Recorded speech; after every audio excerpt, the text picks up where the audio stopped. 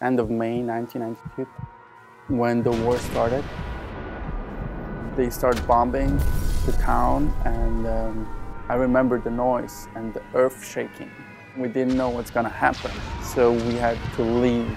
My mom was already gone because somebody got injured, and as my mom was a nurse, they called her to take care of this person. My aunt started packing. My sister did that as well, and that's where she packed my teddy bear because she knew I couldn't sleep without it. We would just leave the house and run, and all the older people stayed in the houses. And that's where all of them died.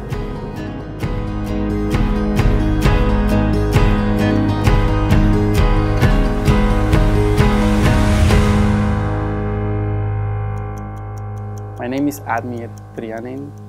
Today I live a normal life like everybody else does, but I have a different story. As a war refugee during the Balkan War, we went into the town searching for help and information as well. And that's when we got arrested and put into the camp Ternopolje.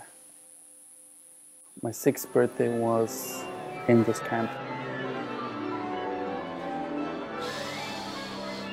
You know, being a refugee with this age, you don't know the story.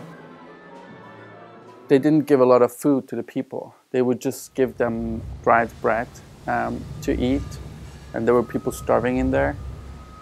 And people told me, go and ask for food.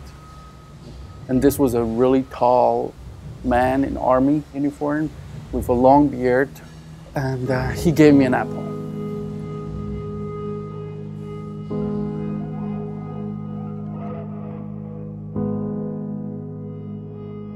My mom's friend told her husband to get us out of the camp.